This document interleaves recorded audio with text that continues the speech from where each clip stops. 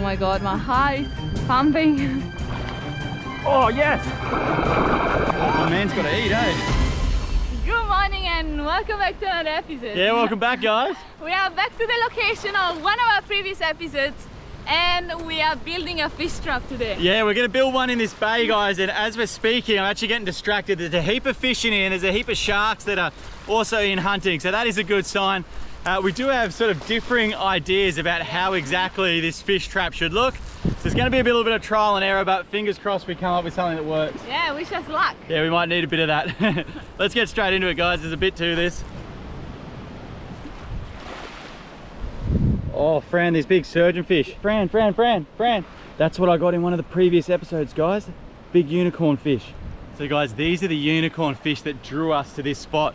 These are the ones we got in one of the previous episodes. I got a very fluky shot on one of them.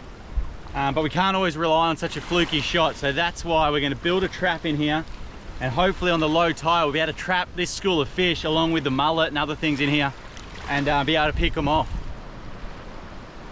Those unicorns are a little bit wary today. So the tide we need to do this, guys, is a low tide, and today it coincides with the middle of the day. So like, it is scorching hot, the sun's right above the head, which means it's going to be pretty hot work, but we'll be sort of wading around the shallows, moving rocks, and yeah, fingers crossed we can get it done in one day.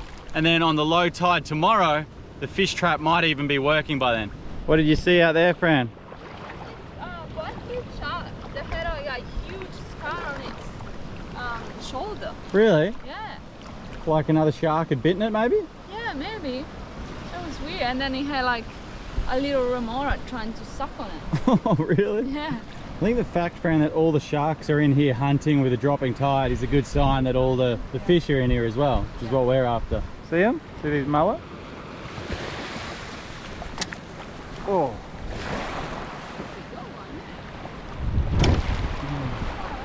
They're giving you a really good shot here. Yeah, they're right here. Oh. I thought you hit him. I think we both missed way too many times. Look at that.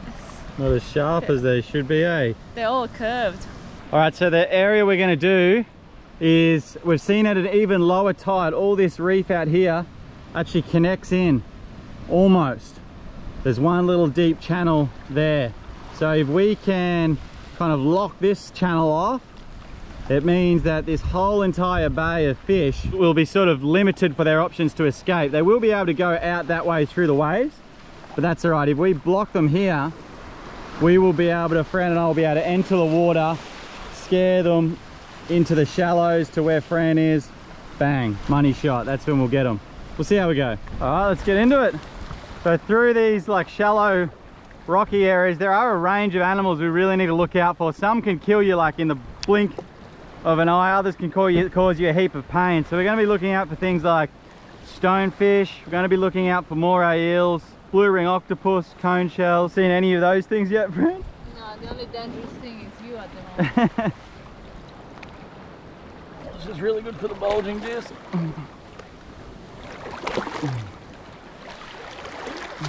What was that? Might be a moray eel under here.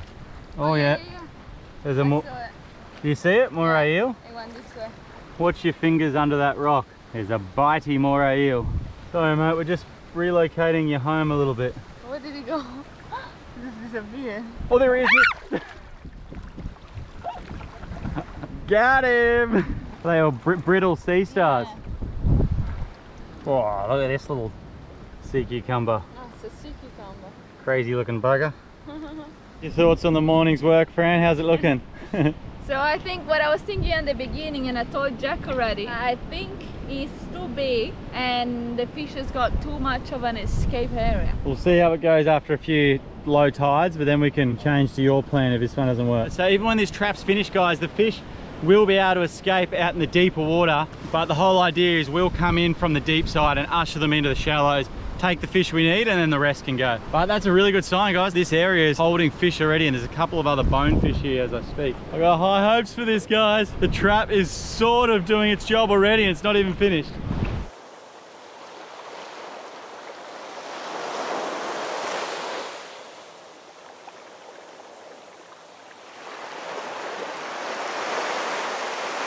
take shape now. The design is evolving as we go. You got a big one there, Fran.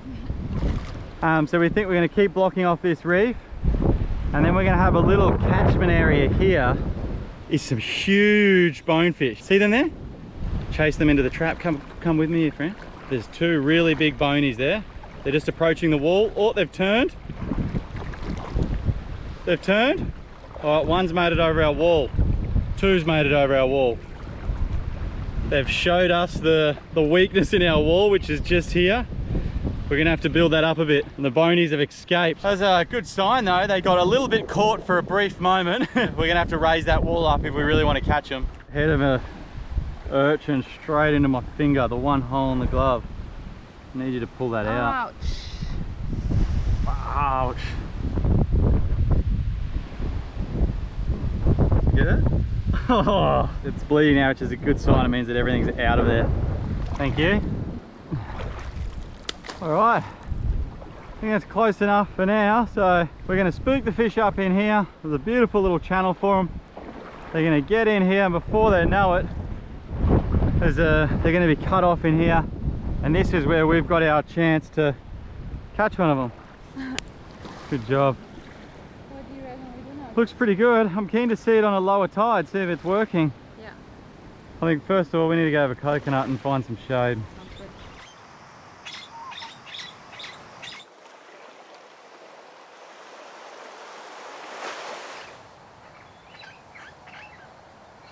All right, we're gonna have first crack at our fish trap here, guys. The tide isn't quite right. In an ideal world, we want it to be a bit lower, but we're just gonna give it a crack, and then we'll be able to see where the fish are spooking out and if the idea works. I don't think it's gonna work. For bloody negative Nancy here doesn't reckon it's gonna work, but I've got high hopes. There's a couple of bigger tails out there of what I think are parrotfish, Fran. So we're gonna walk out here, guys, and it's showtime. Looks like a good spot to snipe one from up there. Oh, there's a crab. So we're closing in on a big school of unicorn fish here. That's Fran over there, and we're just closing in on them. We're not spooking them yet, we're just trying to like herd them towards the trap. Oh yeah, they're over there. You can see the tail coming up. If we keep walking towards this direction, they end up straight in the trap. Oh my god, my heart is pumping. Oh no, they're spooking. They're spooking towards you. Spooking this way. Oh, they're coming. Fran, I've got this one in the trap now, Fran, eh? Oh, he's just gone over the top of that rock. Just went over the top. There's like a tiny bit too much water. Yep. Oh, there's lots of fish coming out through here, Fran. There's a shark behind me here who's hunting as well. Oh, there's a couple of holes in this section here we need to fill up. See this fish draining out? Bugger. There was some really nice surgeon fish and unicorn fish. There was, yeah. Can you see those parrots at all? Get ready with a spear with this parrotfish here. If he runs, I think we chase him. See that second rock? That one. Yeah, he's underneath that ledge on this side. Yeah, he's under there, Frano. Get ready. Oh. Yeah, there. Bugger, he escaped. So in an ideal situation, this is the area here that we force them into. And then once they're in here, they're all ours.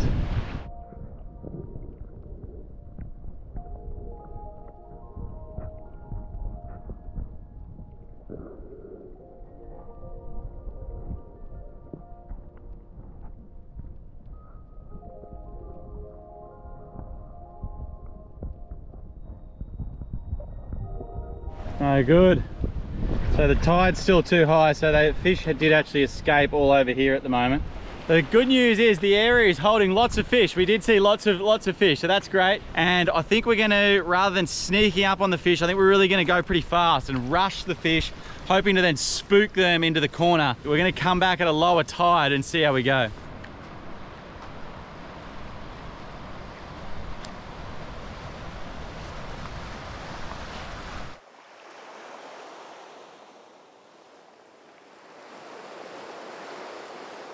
All right, what have we spotted this morning, Fran? All right, there's the unicorn fish. They're right at the corner of our trap.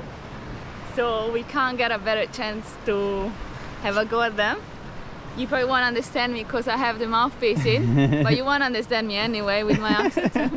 All right, so these are the tails of the unicorn fish right on the edge of our trap. Once again, we're gonna head down the beach a little bit and try spook them into the corner that they're already in. This is our chance, Fran. Oh my God. Oh, the mullet's right here. Get closer, closer. Get closer. The big one. Where did it go? Oh, it's a big yellow lip, Fran.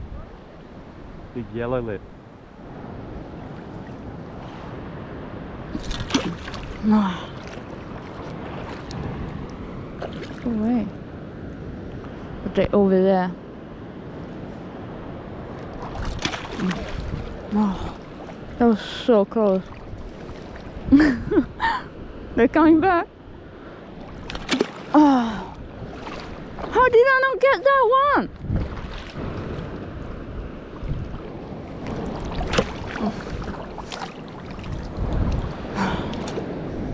Alright, I think we got to go for it. The tide is at its best point right now. Like, this is our best shot. Alright, duck is spotted right there. Oh yeah. They're right at the corner. Fran, they're all in the corner here. We should go fast now. Ready? Alright.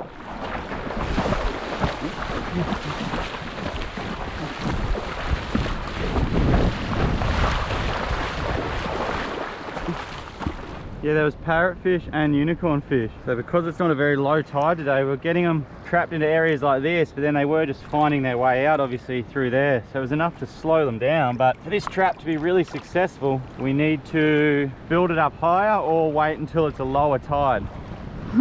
Jack just stepped on top of the morael, didn't even see it. Beep! I'm gonna get ya. I was kidding, I didn't want to spear you. I just wanted to show you to the viewers. I'll get your mullet if you want. Look at look at this car. Look. See that? It's all the way around. Poor little guy. That wasn't successful. The first trial wasn't too successful. There's too much water. We are getting pretty desperate now, so we're going to go for a bit of explore and see what our options are. A plan B might be one of these sharks. There's a lot of them getting around, so we'll see if we can catch one of them really as a last resort. I don't know how I feel about that. Oh, well, man's got to eat, eh? The good news is we've got probably another half hour until the tide is perfect, so we do have sort of one last chance afterwards as well. I can't believe that scar. It's just a big scar, hey? Something bigger must have had a go at it. He wants to get caught, that one. Sorry now. Oh no. They're bit in half. I should have been more patient. Wondering whether we might have lost our chance there. I had a crack at his tail there, but they're a little bit spooked now, so we're just going to give them a minute and hopefully they forget about all that. We can have another crack at them. The little one is so cute. We're not getting that one, don't worry.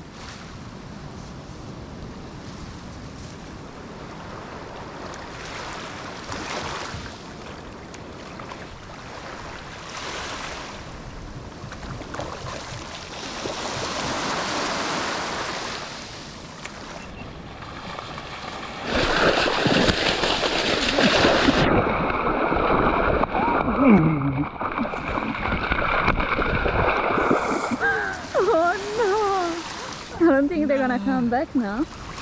No. I thought we had that first one was too big. I thought we had that one, bugger. I just let him slip, bugger.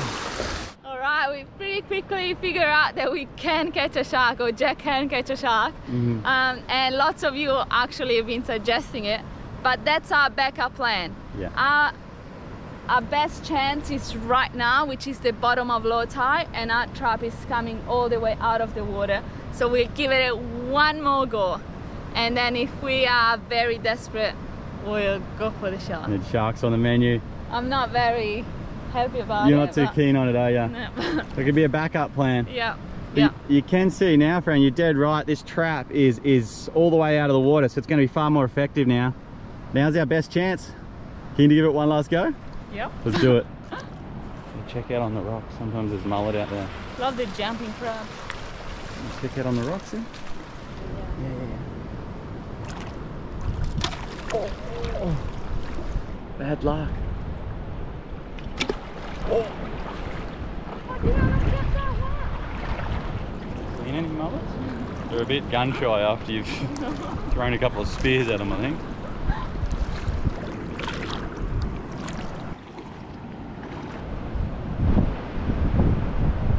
I think Jack has spotted something in the trap. What is it? What is it? Oh, yes! Look at that, Fran. Big bonefish. Oh, he's huge. It's a huge bony, Fran.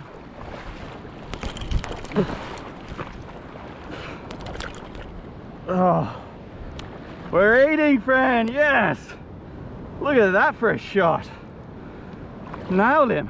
What the? I'm here wasting my time with mullets. How did that happen? Got distracted for 1 second. I thought it was a shark. Look at the size of this fish. Oh, Alright, you went straight through that. another fluke, I suppose. That was a bit of a long shot, but You're getting good with your spear. that was amazing. I'm getting tuned in with the spear. That's a really good That's a one. big bony. That'd be easier to chew through the Yeah, bones. more meat on this guy. Yeah. That's awesome. Well done. Yes, Fran. Oh, you can't leave it. Beep. Almost as fluky as the unicorn out of the tree that day. Alright, put him out of his misery here. But it's a good long shot because it went all the way through. Yeah, that's a huge bony too. Yeah. Look at this cute little shark. The shark's coming in on there. We're eating you next time. Yeah, it was almost gonna have to be shark eating time.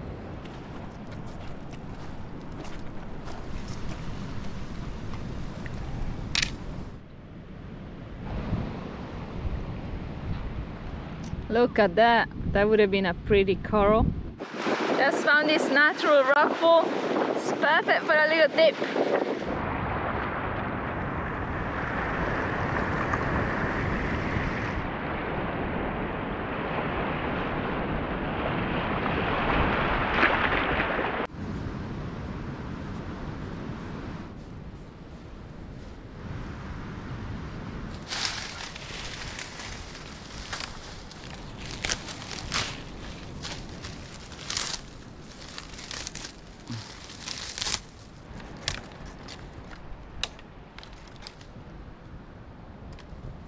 Smoking.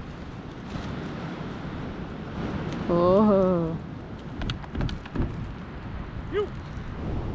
Whoa. So to all the ladies and boyfriends that are watching, I just opened my online store and it's gonna have bikinis and everything is natural, organic, recycled. 10% of profit are gonna go to donations. So have a look, see if you like anything. Awesome. How's the fire looking, Fran? Yeah, almost ready. So how do you think we should cook this big bony?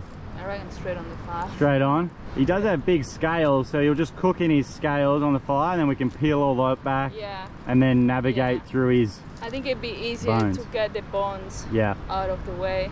Just pick it at it. yeah. Do you reckon there's enough for him to lay like that? Yeah. Sounds good. What do you think? He's a pretty big fish. Hold him up, Fran. Big bony, eh?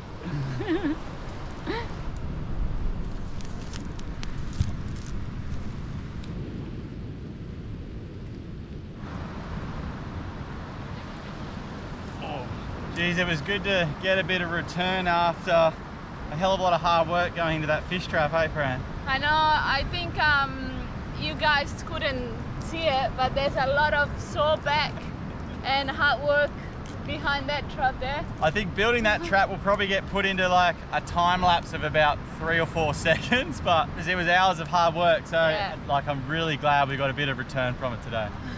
Thank God. You did a good job. It was looking like we might have to sort of rebuild the whole thing a little bit higher, but I think it's going to be a constant work in progress, the trap. We can't rely on fluky shots every day. No, that was a good shot. Thumb up for Jack's shot. Hello. What have you got there? Make it look like at least I did something today. Oh, you built a whole bloody fish trap yesterday. You've done well. I know, but I can't spear anything. I keep missing. You had a couple of go at the mullets, eh? A bit more than a couple. Let him cool down for a sec and then we'll get into him. Yeah.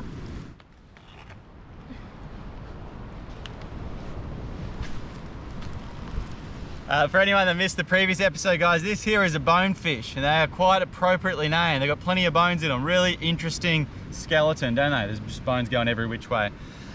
We thought this was the best way to cook it, that we'll be able to peel the meat off and navigate through the bones. Let's see how we go. Are you glad we're not eating shark? I'm so glad we're not eating shark. Yeah. Let us know how you feel about that, because we had so many comments saying you guys should eat sharks. They're delicious, and there's so many. Yeah, I'm curious to hear everyone's opinion. Obviously the black tip reef sharks here are quite prevalent. There's plenty of them through the shallows, as you guys have noticed. So yeah. Let us know where you guys stand with the whole eating shark debate. Oh, nice.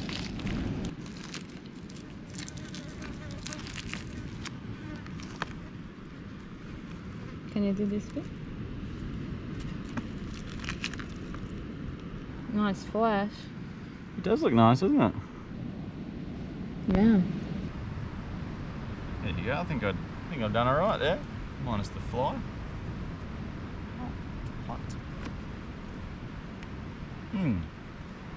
I have actually. The meat is actually really tasty. Oh, yeah. You can see those bones all coming across there. Yeah. So they got this line of curved bones that run 45 degrees off the main skeletal spine. I wonder if all these extra bones give the fish more power, because these guys, the bonefish, are sought after all around the world because they're so fast and so strong for their size. So I reckon those extra bones might have something to do with it. What do you reckon, marine biologist?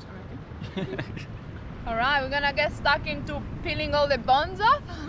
But thank you so much for the support, and thank you so much for watching the episode.